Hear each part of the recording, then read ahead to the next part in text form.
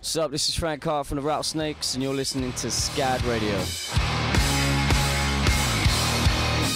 Hey, we're live on SCAD Radio with Frank Carter and the Rattlesnakes. How you guys doing today? We're doing great. Good, thanks. How you doing? We're doing good. So it's your first tour stateside with this band. How's that going for you so far? It's been amazing. Like, shows have been great. Everybody that's come out has just wanted to party, and that's what we're here for. So yeah, it's been a lot of fun, man. Is there any huge differences between touring in the States and touring back home?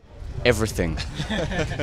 From the people to the drives to the venues, like everything is different, you know. Like but mostly the heat is what's really crushing me at the minute. Like I'm trying to just enjoy this as a holiday, but it's then I have to go and work for an hour in the sun every day. So it's like, you know, we're trying to balance it out, but it's been great. It's been good fun. And there are some listeners in the States who might not be so familiar with your newest project. So what would you say would be a good song to serve as an entry point into your music? I think probably the best song at the minute is Lullaby. Yeah. What do you reckon? Yeah, I think so. Yeah, Lullaby is like a song I wrote all about my daughter, about like her waking me up in the middle of the night. She wasn't very well, and I like rocked her to sleep in my arms and sang her a Nirvana song as a lullaby, and she fell asleep with a smile on her face. So that song is the perfect introduction to us. So yeah. And a lot of your music on Modern Ruin seems to be about relationships, like you just said. Is what seems to inspire this, would you say? Relationships. The trouble of, you know, the thing about it is that, you know, everybody can kind of appreciate that, you know, like everybody has relationships going on in their life, like positive ones, negative ones, and ultimately we're just all trying to do our best and survive. You know, for me, like, I was going through a lot of stuff with my wife. Like, we'd just had a kid, we'd like lost some loved ones, we'd lost some jobs, you know, there's a lot of change in our life, and really it was just, that's what the whole record is about. It's about trying to understand all of that. So is there a sort of message that you'd like to send with this album or in your music in general? Man, with this album, I just want to, I hope people listen to it and they you know, it gives them strength when they need it.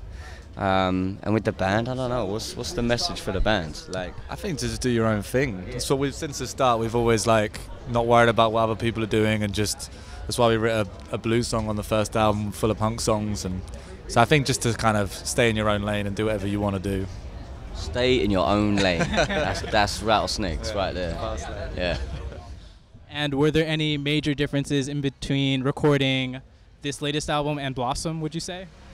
Yes and no. Like, we recorded it in the same studio with the same producer, with almost all the same musicians.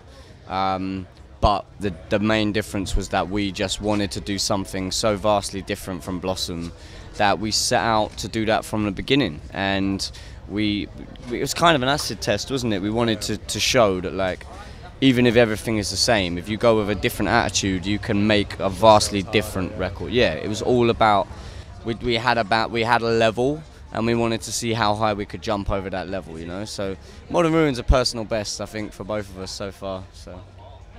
So this album does have more of a rock and roll feel to it, I would say, like rockabilly-ish. Would you say that even despite this slight change and shift in sound, that your older music has influenced it in any way? Yeah. I mean, you are who you are, and you're made up of your entire history and the things that you crave in the future. So for us, like, yeah, no doubt, all of our previous bands have gone into Modern Ruin and gone into Rattlesnakes. But for us, like Dean said, like, it's about doing whatever you want. Like, that's really who we are. We like to sort of fly that flag as brightly and as proudly as we can. So yeah. And how would you say that this album in particular shows the progression of sound, where it's gone and where it's going to go in the future? This record is the most immediate.